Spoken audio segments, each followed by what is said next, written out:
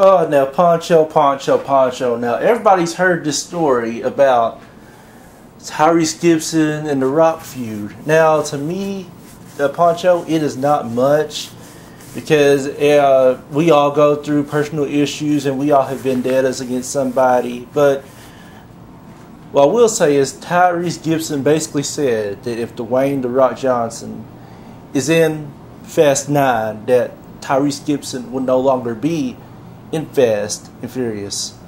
And you know they're trying to get the Fast and Furious sequel to 10 Fast and Furious movies because it's going to be hard doing these next 2 Fast and Furious movies without Paul Walker. It was tough doing Fast 8 already with Paul Walker already, but they got Fast 8 done and it landed out pretty good. But Poncho, my question to you is this. Should Tyrese Gibson quit the Fast and Furious sequel if Dwayne Johnson is in Fast and Furious? Well, you know, I mean, DJ Blazin, let's be honest.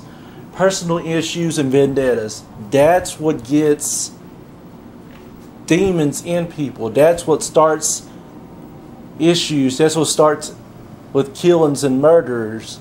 That's what starts it all. It's just one simple issue. And the fact that Tyrese said that he was not going to participate in Fast and Furious, I mean, come on, man. Honestly, of course, you may have a disagreement with somebody, but eventually you're going to work things out. And you know, especially with us black people in the black community, we have an issue with somebody. It may take a little while, but we're eventually going to get our issues resolved. We're eventually going to solve our problems by a simple handshake or just praying it out and everything. And for Fast and Furious 9 and 10 to not have Tyrese Gibson, it's not a slap in the face, but I would finish out Fast 9 and 10 with Dwayne Johnson because, like, Dwayne Johnson, he said that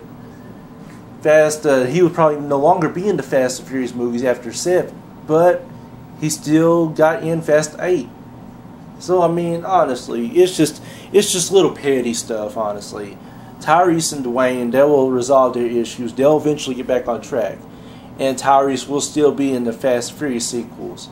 Not for Dwayne Johnson, not for Vin Diesel, but for Paul Walker and for the people that watch the Fast and Furious sequels. Because Paul Walker would have wanted Tyrese to be in Fast 9 and 10. So Tyrese will still definitely be in the Fast and Furious sequels.